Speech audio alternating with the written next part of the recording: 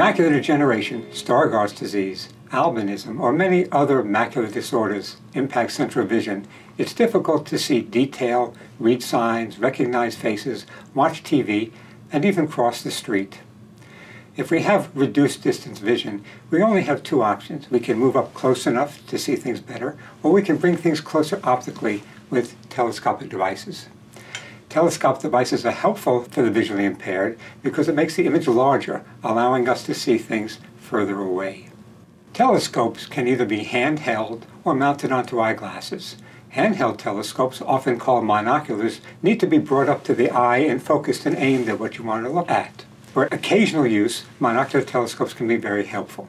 However, if there are extended activities you need to be involved in or your hands need to be free, such as driving or using the computer, telescopes mounted into eyeglasses are often very helpful. Telescopes mounted into glasses are called bioptic telescopes, and they are available in a range of powers and optical designs. Bioptic telescopes are mounted to the top of an eyeglass frame and allow the user to look with their regular vision through their regular eyeglass lens and then dip their head down into the telescope eyepiece to get the benefit of the magnified field of view.